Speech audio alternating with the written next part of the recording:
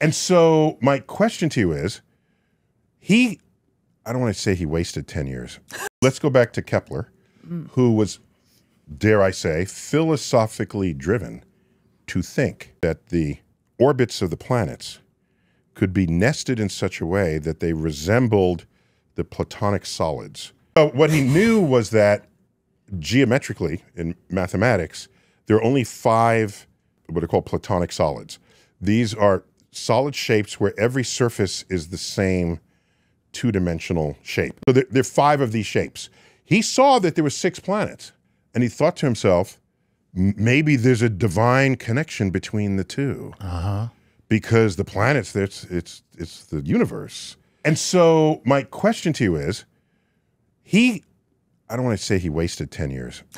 He devoted 10 years to this point of view, and it took him that long to abandon it in favor of something that was not so philosophically beautiful. The philosophy prevented him from seeing the answer because he was driven by this concept of divine perfection.